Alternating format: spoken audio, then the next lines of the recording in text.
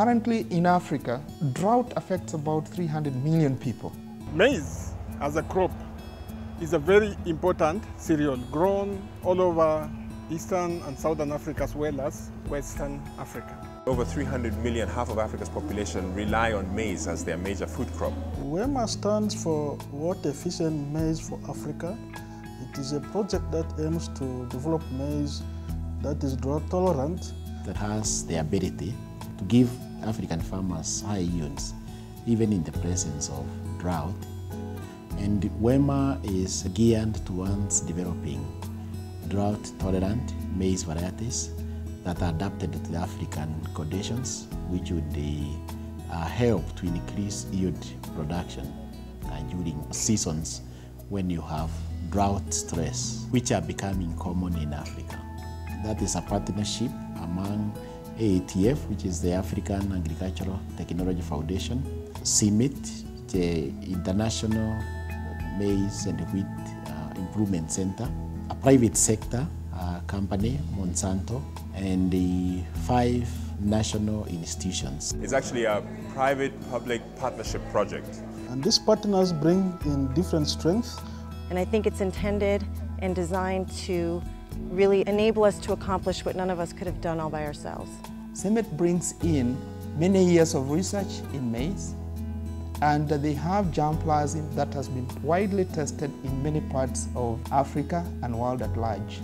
The national research agencies each understand and develop hybrids that are suitable for their country. They are the recognized authority for development of suitable hybrids. The farmers trust them. In addition to this, the national systems work hand in hand with the ministries of agriculture and their extension services, thus making the products that are going to come out of WEMA even more acceptable to the end user, who are the small-scale farmers of these areas that are prone to drought. AATF serves a very important function, we believe, in Africa, of working to enable smallholder farmers there to access the best technologies that there are in the world. Monsanto, on the other hand, will give us the best technology available currently that will be able to address the issues of drought. We can benefit from the private sector with the modern technology, perhaps where biotechnology is involved.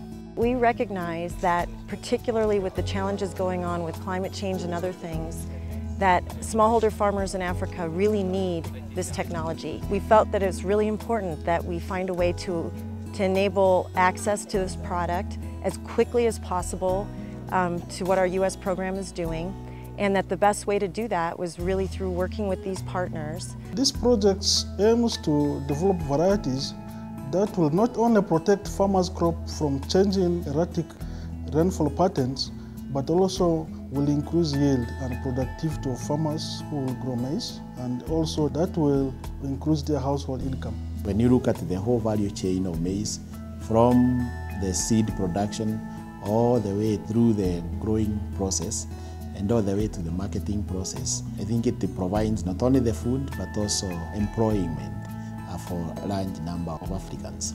If you can somehow secure or improve the security of that maize production, you make a huge contribution to people's livelihood, to their health, to their feeling of dignity, to their ability to look after their families.